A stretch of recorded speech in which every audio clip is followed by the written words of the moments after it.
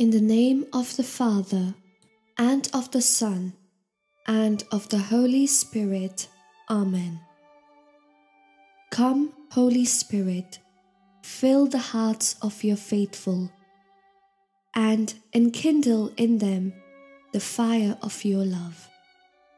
Lord, send forth your Spirit, and you will renew the face of the earth. O God, who instructs the hearts of your faithful, with the light of your Holy Spirit, make us responsive to his inspirations, so that we may be truly wise and even rejoice in his consolations. Through Christ our Lord. Amen.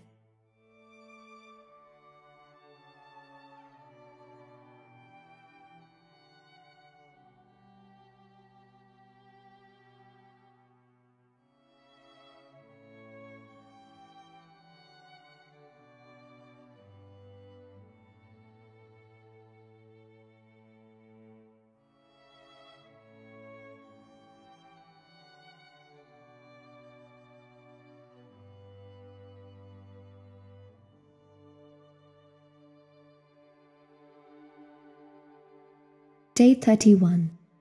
Blessed Mother Teresa. 3 words summarize what we learned from Blessed Mother Teresa. The first, thirst. The second, heart. And the third, covenant. Let's ponder each one in turn. The first one is thirst. Our Lady was the first person to hear Jesus cry, "I thirst," with St. John, and I'm sure Mary Magdalene. Because Our Lady was there on Calvary, she knows how real, how deep is his longing for you and for the poor. But do we know? Do we feel as she? Ask her to teach. Her role is to bring you face to face, as John and Magdalene, with the love in the heart of Jesus crucified. Before it was Our Lady pleading with Mother. Now it is Mother in her name pleading with you. Listen to Jesus' thirst. Let us try in a special way to come as close as the human heart can come to the heart of Jesus, and try to understand as much as possible Jesus' terrible pain caused to him by our sins and his thirst for our love. Thank God Our Lady was there to understand fully the thirst of Jesus for love. She must have straightway said, "I satiate your thirst with my love and the suffering of my heart." So let us ask Our Lady to help us understand. The second one is heart. A key to Mother Teresa's understanding of consecration is heart, specifically the Immaculate Heart. Recall her 2 prayers to Mary: "Lend me your heart," and "Keep me in your most pure heart." Also recall the importance of our imitating Mary's pondering heart. Let's start with the 2 prayers and then review Mary's heart pondering attitude. Lend me your heart. By this prayer, Mother Teresa was asking Our Lady to give her the love of her heart. In other words, she says, "Mary, help me to love with the perfect love of your Immaculate Heart." Remember, Mother Teresa's passionate desire was to satiate the thirst of Jesus for love, and she wanted to do this in the best possible way. What better way to love Jesus than with the perfect, humble, Immaculate heart of his mother? Here, Mother Teresa found the secret to living out her vocation to the full. Mary, lend me your immaculate heart. Keep me in your most pure heart. Or stated more fully, one prays, Immaculate Heart of Mary, keep me in your most pure heart, so that I may please Jesus through you, in you, and with you.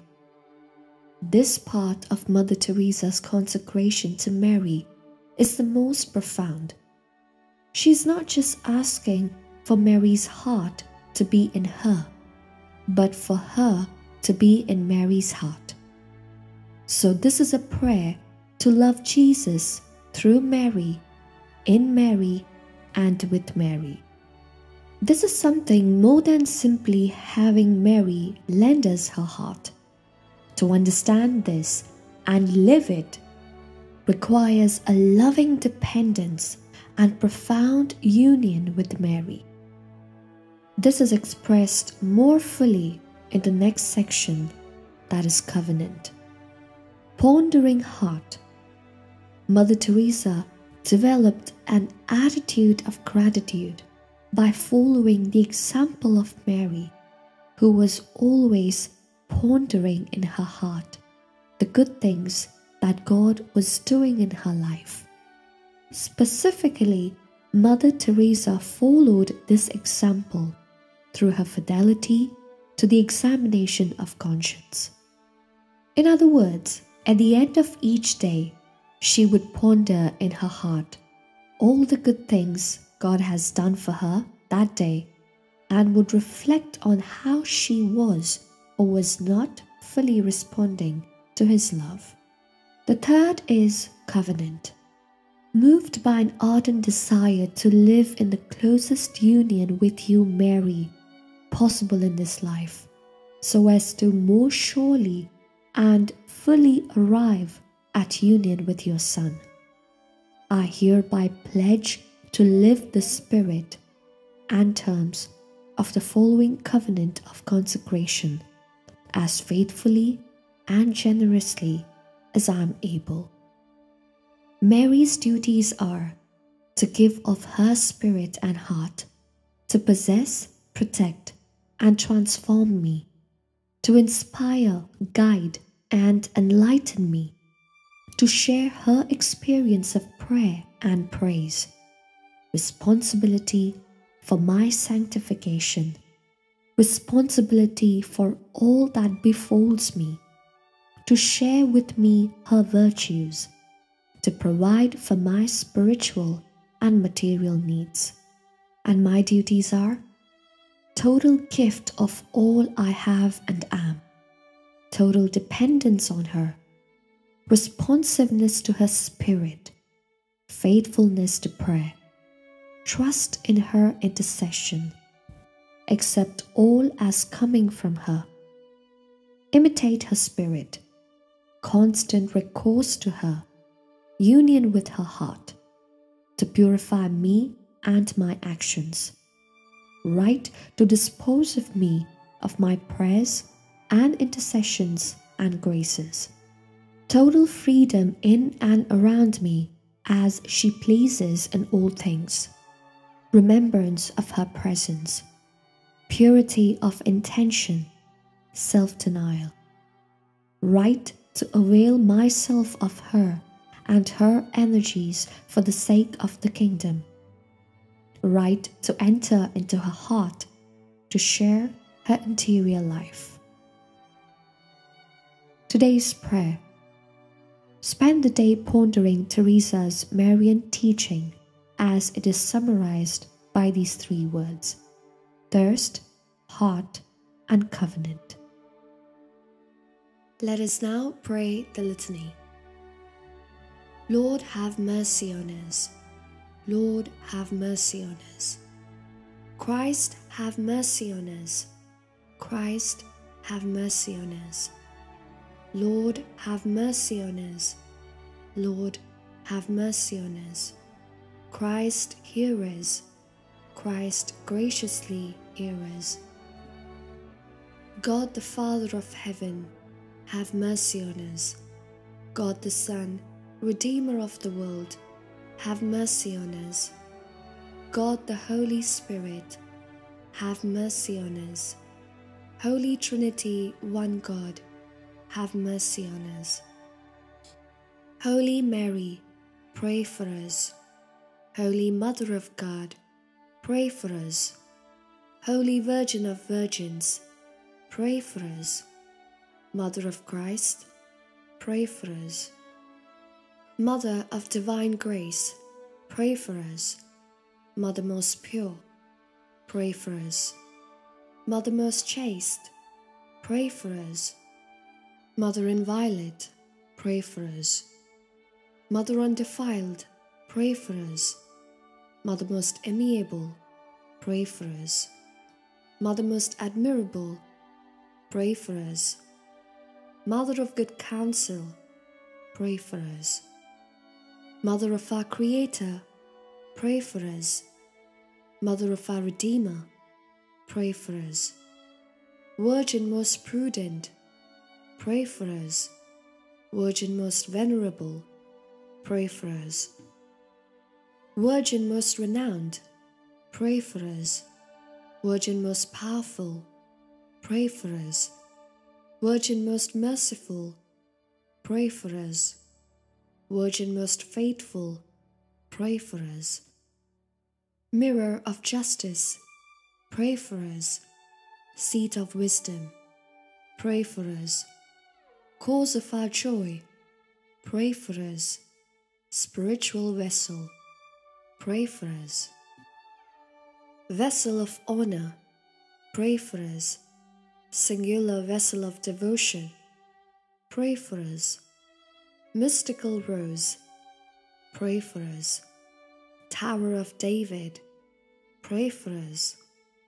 Tower of ivory, pray for us. House of gold, pray for us. Ark of the Covenant, pray for us. Gate of heaven, pray for us. Morning star, pray for us. Health of the sick, pray for us. Refuge of sinners, pray for us. Comforter of the afflicted, pray for us. Help of Christians, pray for us. Queen of angels, pray for us. Queen of patriarchs, pray for us. Queen of prophets, pray for us.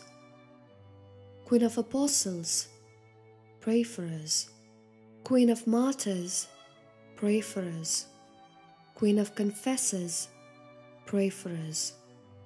Queen of virgins, pray for us. Queen of all saints, pray for us. Queen conceived without original sin, pray for us.